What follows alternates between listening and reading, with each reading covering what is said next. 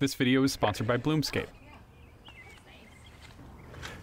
Every summer I get the itch to tackle a couple outdoor projects. This is one from a couple years back. It's a 12-foot long planter bench. There's another video on building this and it is held up great. I love this thing. This year I'm thinking about building a grill cart. The grill that I have has a couple of wings on either side and it's really not enough to hold much more than a single plate. I need some more counter space. I need a place to keep the cooler. I need a place to keep the grill accessories. And so that's the idea, that's the design. So let's get into the build.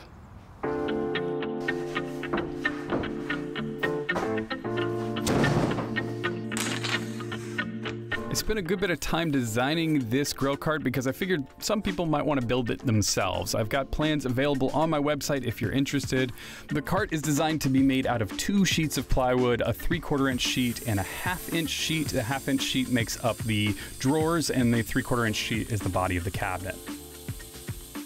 I have to be a little bit strategic with my cuts here because I designed it to be just 1 sheet of plywood. I kind of have to puzzle piece them out, but the plans will come with a cut list so you can figure out how to do it yourself. And I should also mention the elephant that's in the room right now. I'm making an outdoor piece of furniture out of plywood, but this stuff has waterproof glues in it, and I'm also going to be painting it at the end, so I think it's going to be just fine.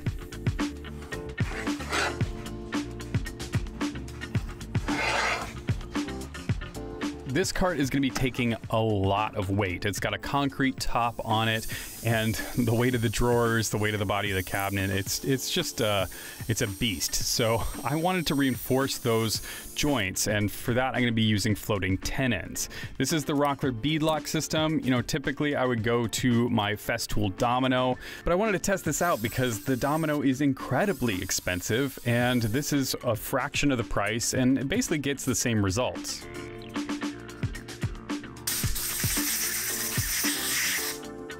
The other cool thing is that the beadlock tenons, you can make in your own shop. All you have to do is buy a router bit and you can batch a whole bunch of them out and you can just make them out of the scrap that you already have. No matter what system that you have in your shop, whether it's the domino joiner, the beadlock system, or a doweling jig, it's all gonna work in this case. You could even probably get away with pocket hole screws, but I don't think it's gonna be quite as strong and it might not last quite as long.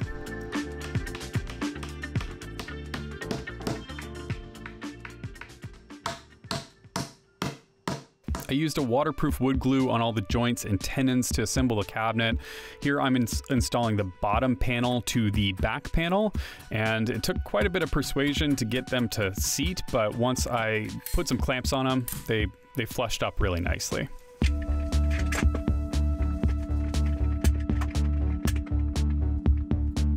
For the top pieces, I'm not using a solid top. This is gonna save on weight. It also saved on plywood. I didn't have enough plywood left over to make a solid top. And in hindsight, it made a lot of sense to remove it just because this thing is already very, very heavy.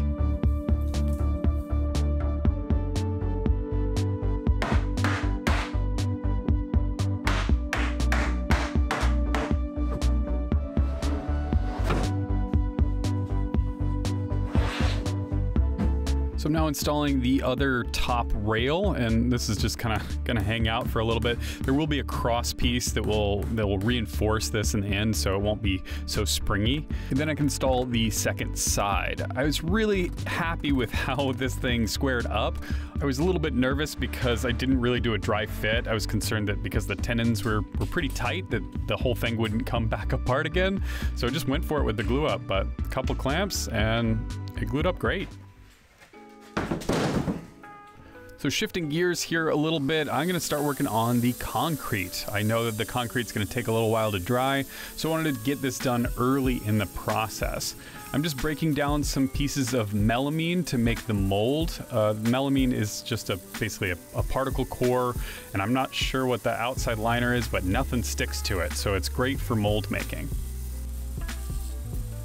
I drilled out some holes so that I could attach it to my baseboard, and for that I started with a Forstner bit and then went to a smaller bit which is wider than the threads of the screws that I'm going to be using.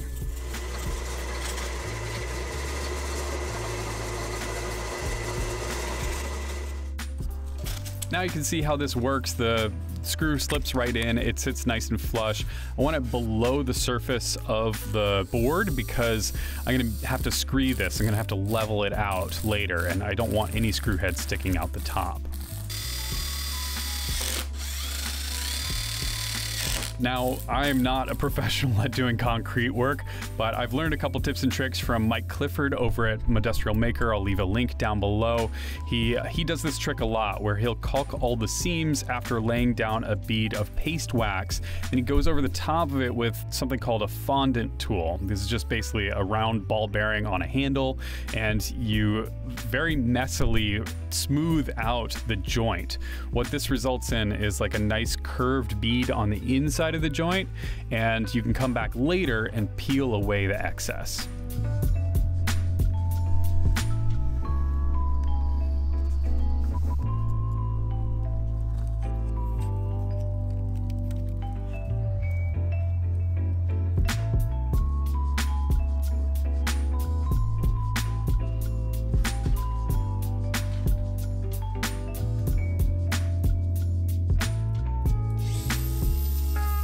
This countertop is only 1.5 inches thick, and I did a little bit of research online, and it said that you still need to reinforce something that thin, but rebar will cause it to crack. So I found this much thinner metal mesh at my local hardware store, and it seemed like the right stuff.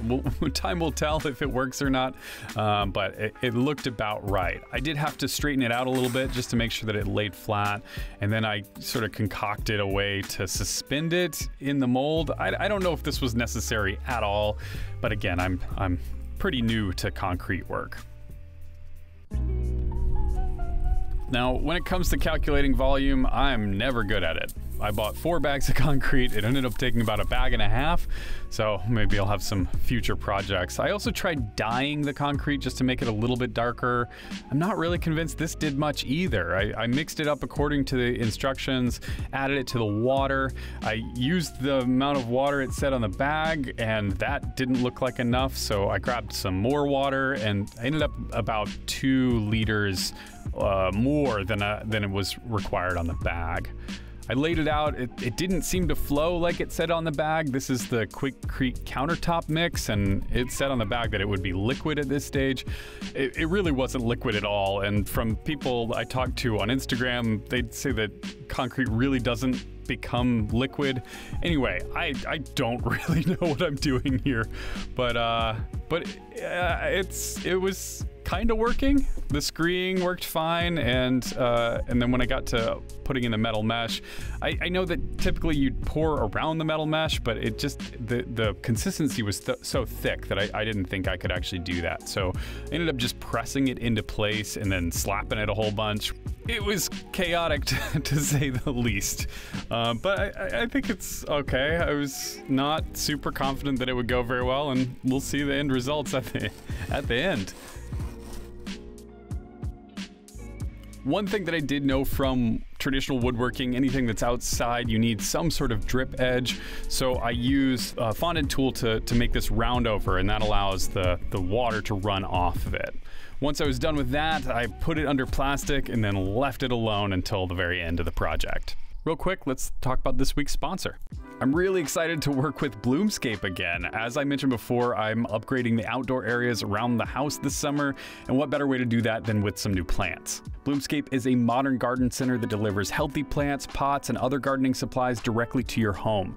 They've recently expanded from indoor plants to outdoor plants with their outdoor porch and patio collection. They sent me out another kit. This time it is the Coleus Mix combination kit with a rectangular wall-hanging eco pot and some potting soil. It's perfect for hanging off our deck and bringing a little bit of green space to the upstairs. What do you think?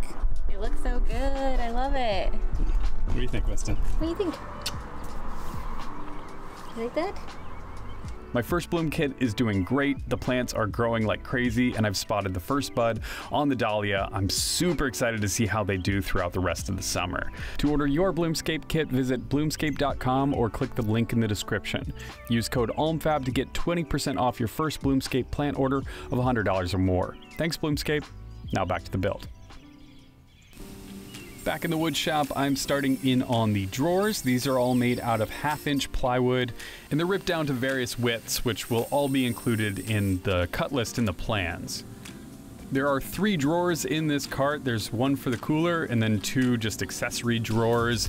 And if you want to know more about building drawers, how to measure them out, how to pick the right hardware for them, I did a video a couple months back on the subject, basically demystifying the process and helping people who are a little intimidated by drawers, because I know that that was the most intimidating thing for me when I first got woodworking, and I kind of wish that video existed back then. So go check that out if you haven't already.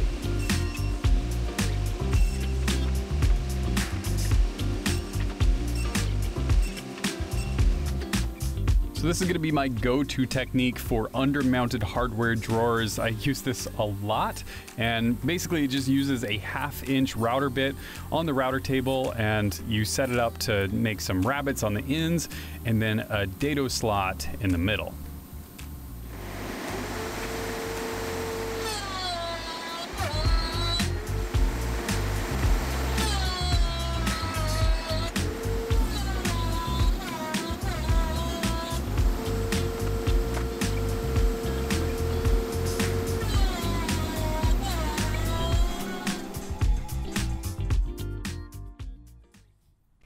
The cool thing about building drawers this way is it basically just clips together and automatically squares itself up, which is super nice. It takes a lot of the stress out of the glue up.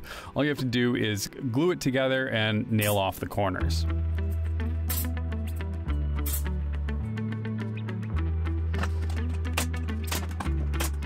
Because this is going to be an under-mounted drawer slide, the back panel doesn't need to stick down below the surface. In fact, it would get in the way of the drawer slide. So I just use a regular board. I cut the bottom a little bit long so that I can actually nail into that board from the bottom. And that leaves the nice gap for the slide itself.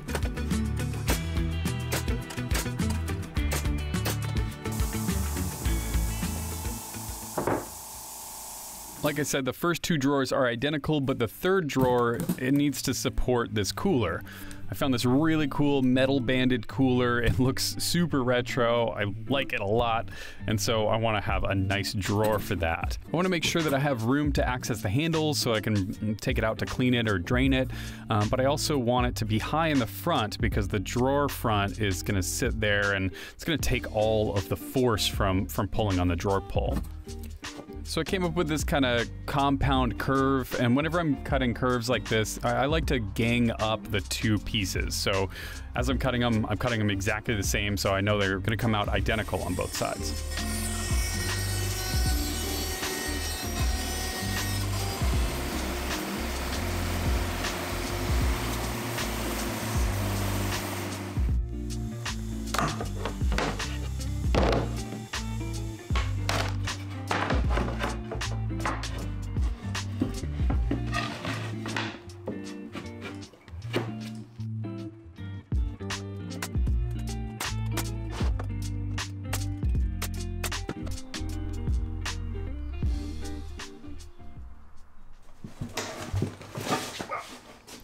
Now that I have the drawers built, I can install the center support.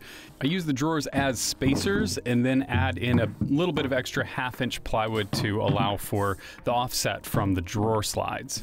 I can then slip in the center support and anchor it into the cabinet. I figured the easiest way to anchor this in and get a lot of strength was just to through dowel it. It's a 3/8" drill bit, and I hammered in some 3/8" dowels.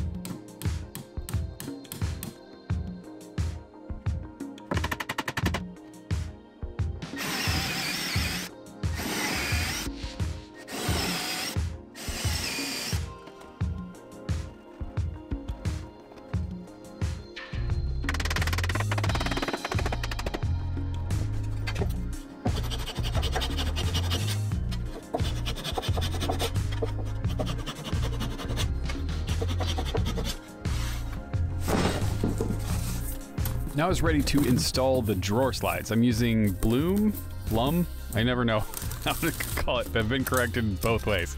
I'm gonna call them Blum drawer slides from Rockler. They sell these on the Rockler website. I'll post the link down below.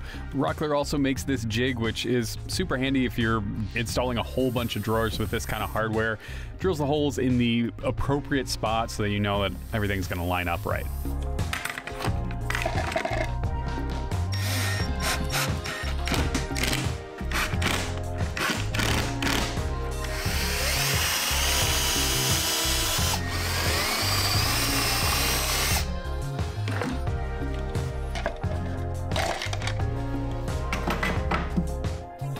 Once the clips are on the bottom of the drawers, I can install the drawer slides themselves. I set them back about 1/8 of an inch from the front of the cabinet and put in 3 screws per slide.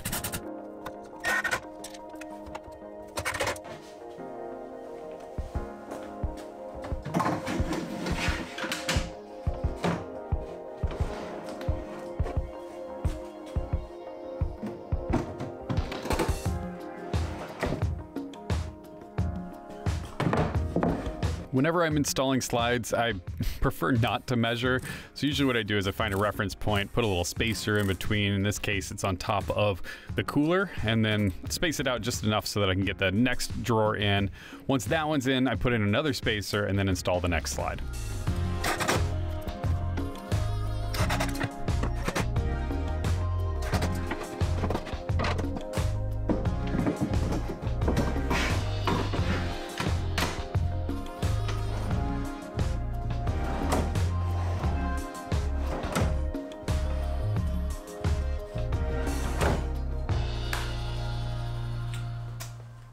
When I built the 12-foot long planter bench a couple years back, the material that I used was an old deck that a friend of mine had torn out.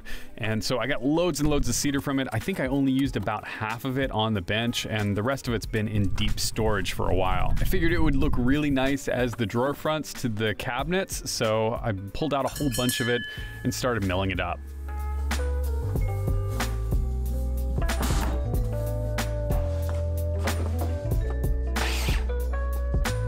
Could use this stuff just as, you know, flat panels. I thought I'd make it a little bit more interesting and cut it down into a bunch of strips. This will add a little bit of texture to the front of the cabinets and just make it a little bit more interesting.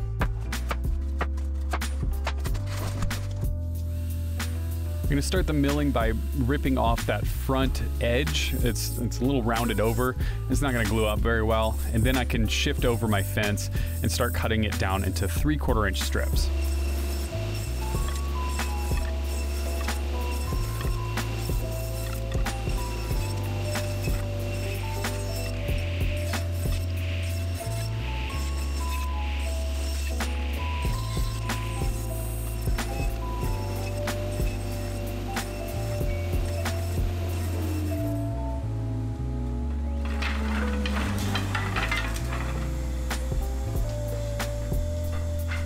The original material was 1 inch thick, and so now it's 1 inch by 3/4. I want 2 different sizes on this, ones that are a little bit shorter, ones that are a little bit longer. So I ripped down half of them to 3/4 of an inch, again, just rotating them 90 degrees. So that gave me the 2 different sizes that I needed.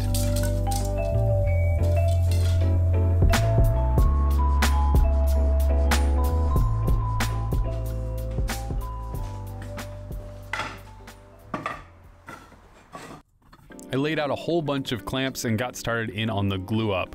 Right here I'm gluing up both the 2 front small drawer faces, and you'll see right here I actually skip a glue up. I don't want them to be glued together, so I'm just using the same clamps on both of the drawers.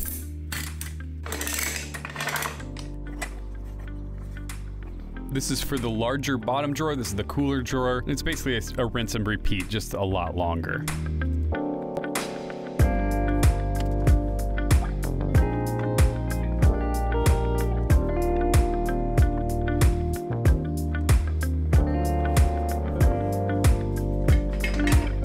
The fourth and final panel is for the propane tank door, and I'm gonna be cleaning these up as I go. I use the straw trick. I just use a drinking straw and run it along the seam. I don't really want any glue squeeze out in here. It's gonna be hard to clean up afterwards, so this works really well. With the panels all dry, I popped them out of the clamps and then could trim them down to size.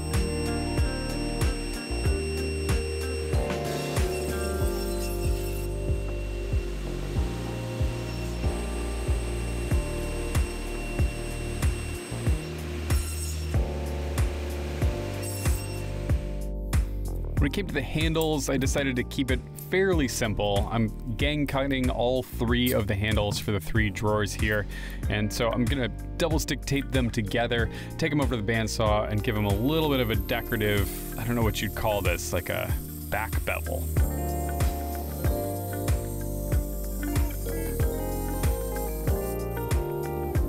I still had that router bit set up from when I was doing the drawers, and I decided just to add a little bit of a pull inside of it. This ended up working way better than I expected, and it's a super simple thing to add into a drawer handle.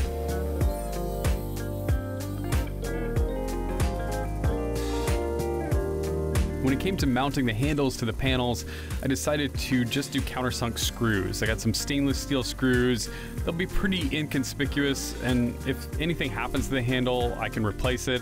Also, this is going to be taking the most abuse of anywhere on the cabinet, so it's good to reinforce them.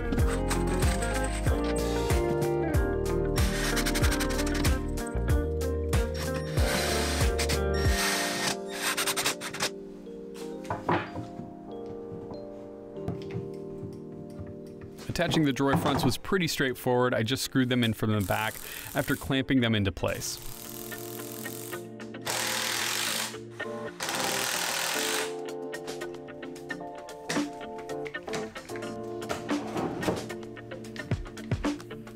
The lower drawer was the most complicated, but my measurements were pretty darn good so that the bottom of the drawer front sat right flush with the bottom of the cabinet. So basically all I did was lined it up and screwed it in from the back.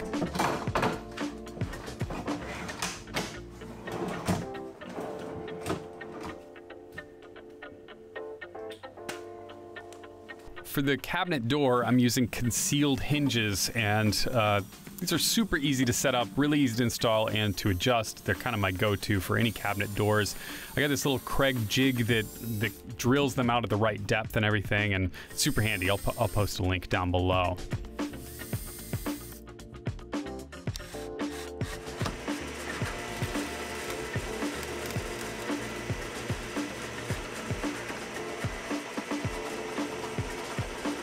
The plan for this cabinet is to use it to store my spare propane tank. I don't want it walking away, so I decided to put a lock on it.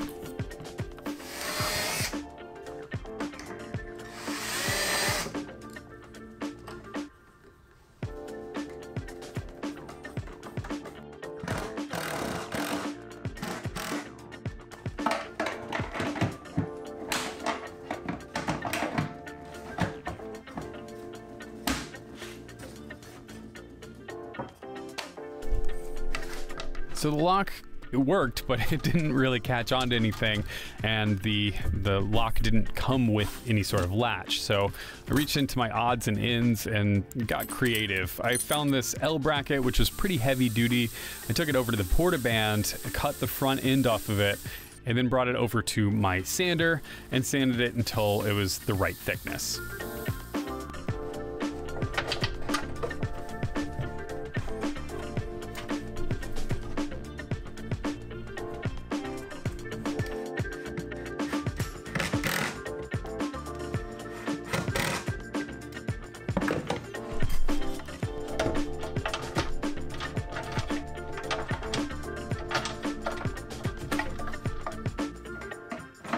With all the cabinet elements fitted and working right, I could now break it all down and get ready for paint.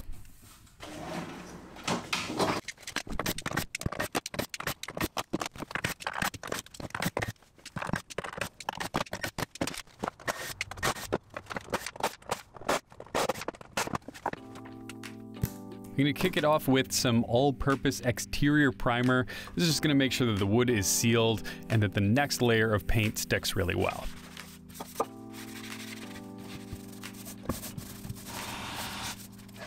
For the top coat, I'm using a heavy-duty exterior paint. This is the same stuff that I use to paint the outside of my building. It's been painted that way for over 3 years now and it still looks like brand new, so I feel like this stuff will hold up really well.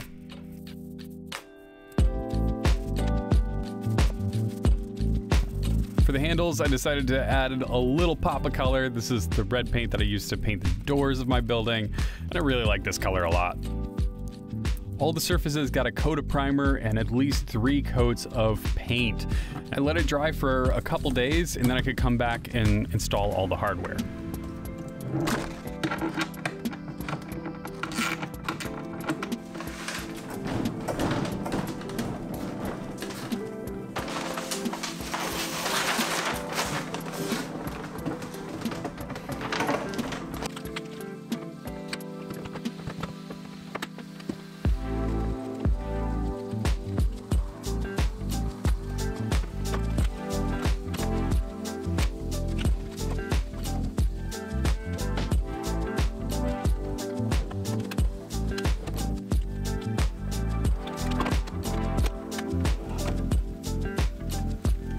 I found these bins on the Rockler website. They're made for holding tools, but they're galvanized steel and they have a mesh bottom so water can drain right out. I thought it'd be perfect for holding condiments or some herbs or really whatever I might need on the backside of the cart. And now it was the moment of truth to see how my concrete job did. I would say in general it went pretty smoothly. I gave it probably about a week and a half to dry, so it was perfectly dry. I definitely saw a little bit of air bubbles on the sides as I was removing parts of the mold, but the mold came off clean and the sides looked fairly smooth, so I was hopeful. Less than 160, probably. Less than 160 pounds. Probably. I invited my buddy Josh over because I didn't think that I could lift it on my own, and I promised him that I would grill out for him afterwards. Stand it up. 1, 2, 3. Oh. Hey, that's not too bad. Why don't we carry it up and down and then lay it flat? Okay. Rather than trying to walk it. 1, 2, 3. That might be heavier. So. Okay. For the most part, the top was great. There was a little bit of a wobble, but that was easily fixed with a shim. I think that and then that. Ready? Yep. Okay.